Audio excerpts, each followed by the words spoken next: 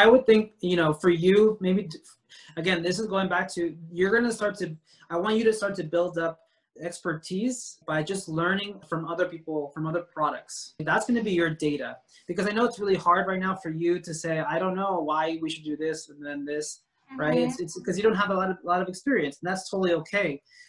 But I would say that the best way to learn is learning from other products, other companies, right? Be very curious, right? You're now in the stage of, you're building something, you're going to launch something. So maybe look into, like I sent another article about how Airbnb, and I think I recommend, look into, yeah, that one.